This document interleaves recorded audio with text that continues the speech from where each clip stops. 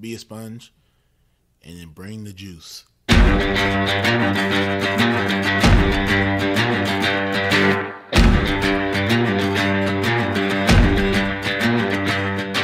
By focusing on your improvement, by focusing on your progress, and eliminating any fixed mindset that you may have and acts of perfectionism, then you encourage your own mastery. On some level, we do what we want to do 24 hours a day. Now, sometimes it may not seem like that, but if I'm choosing to work instead of sleep, what I'm actually saying is keeping my job is more important than sleeping.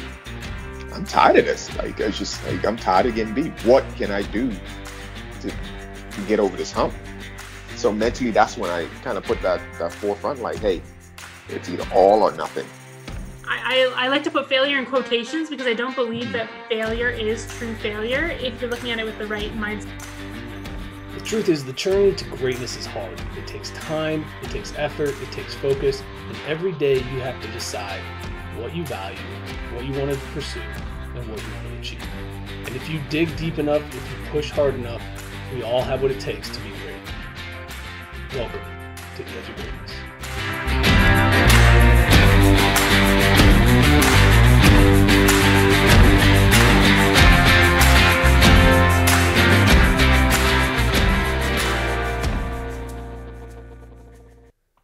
Hello and welcome back to another episode of the Daily Dose. It's Monday, April 3rd, officially through quarter one, officially into April. Anybody get fooled the other day? I did. I was not expecting April Fools to pop up on my feeds, and it got me. I'm not gonna lie. April snuck up on me here a little bit. But today, what I really wanted to talk about is passion and how we tend to give passion more weight than we should. I think a lot of times we confuse passion and purpose. And because passion feels good, because it gives us an emotional reaction to a certain thing, we tend to think that if we feel passionate about something, that's the same as having purpose. That's the same as following our purpose. There's a lot of people out there that give the advice, follow your passion, do what you're passionate about, etc., etc. I think this is bad advice. Because if you think about your passion, how often has it changed? How often has it evolved, shifted? But if you look deeper and you fully understand what your purpose is, you may have done different things to pursue your purpose, but the deeper meaning, the purpose within you, has had a attachment to everything that you've done to some extent. But for example, I've had many passions over the course of my life at this point. There's obviously been baseball. There was basketball. I did coaching for a while with sports. I'm very passionate about that. Weightlifting, archaeology. I mean, I could probably list some more. Woodworking, photography, construction. I was passionate about construction for a minute.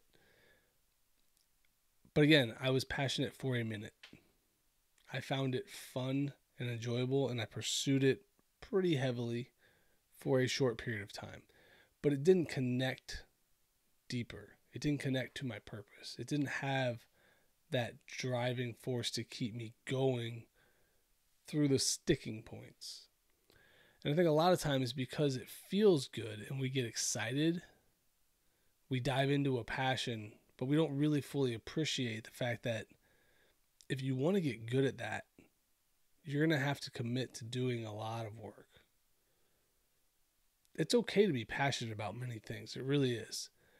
What the problem happens is when we start to just dive in to following passions on a whim. We feel about a certain thing. Oh man, the new AI stuff is amazing. I'm passionate about it. I'm gonna go quit my job and start doing AI.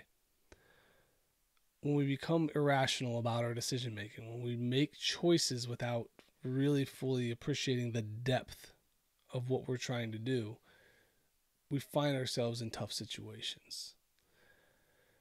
So when you start to feel about a certain thing, an activity, at work, whatever it is, dig deeper.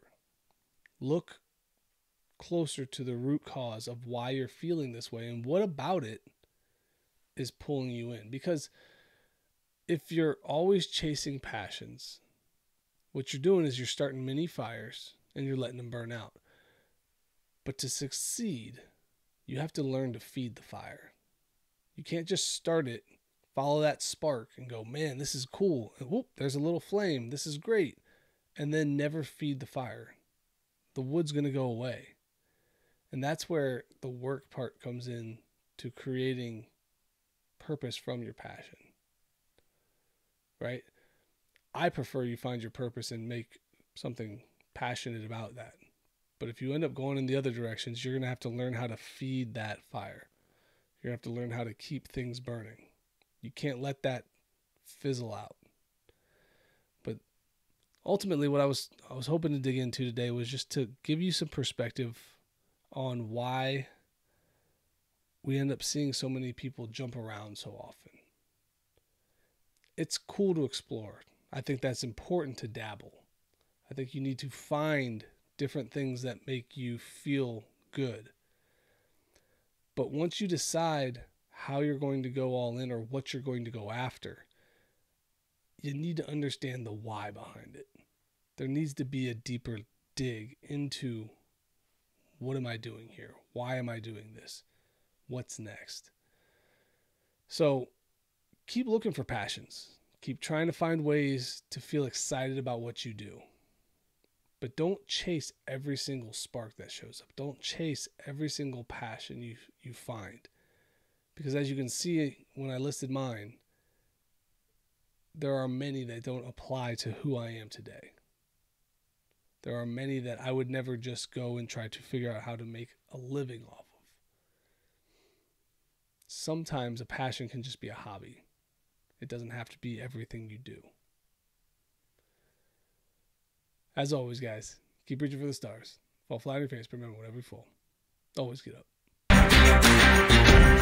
Thank you for joining us today on the Edge of Greatness podcast. If you haven't yet, please take a minute now to subscribe and review our show. Join us again next week as we continue to dig deeper into the key components of greatness. The path to greatness is never linear, so remember to keep pursuing greatness no matter what. Keep stretching your abilities, reach for the stars, and fall flat on your face. But remember, no matter what happens, whenever we fall, always get up. Until next time, I'm Charles Schultz, and this was the Edge of Greatness podcast.